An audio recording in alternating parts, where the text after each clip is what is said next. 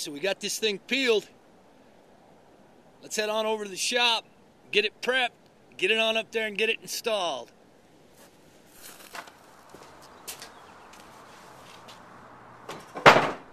Alright, because those other Newel posts were skinned down and fairly smooth, we want to match those. So I've got some 50 grit sandpaper I put on my big belt sander, and we're going to go ahead and hit a bunch of these rough spots. Smooth this on out. But before we get set up and start sanding these, I want to grab these log dogs. It's a perfect opportunity to show you how these are used. You may remember a while back, I showed you a video when we made these. We've got these for sale, you know. We're going to set these flat, one on each side, just to keep this log from rolling.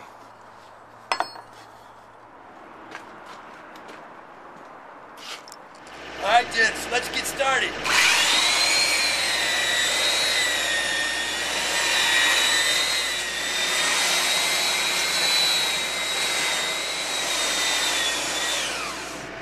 We're not really worried about making this perfectly smooth. We just want to take out some of these real rough spots.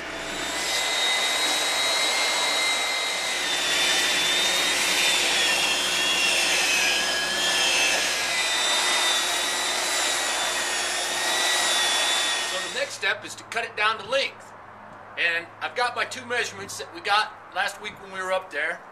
We're going to go ahead and just square up this one end, pull our dimensions from there.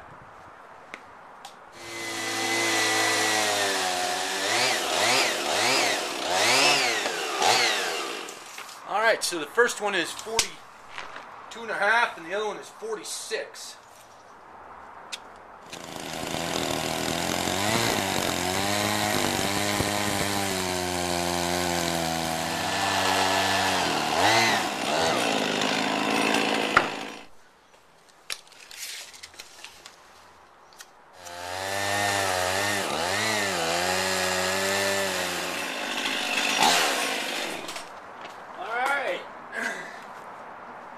Next step is just to get these things top sanded down a little bit, and we'll bore our holes in the bottom.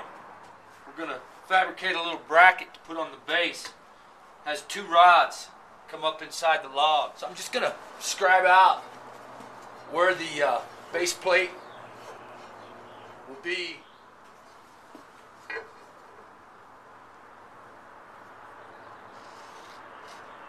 We'll do the same thing on this one. See, we're going to be using a 7/8 drill. So I want to come in about 1.25 inches. Yep, we're just going to want to make sure we line it up plumb both ways.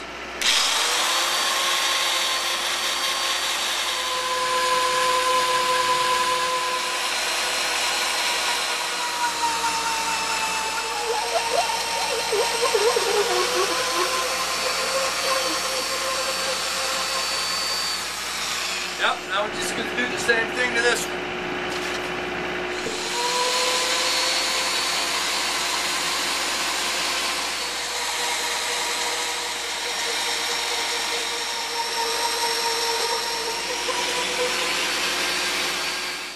So now all that's left to prep these is to sand off this end and maybe hit them a little more with a sander, and they'll be ready to go. Hey, I appreciate you stopping by to watch this video. And if you haven't done so already, be sure to click subscribe right here. And come on back next week.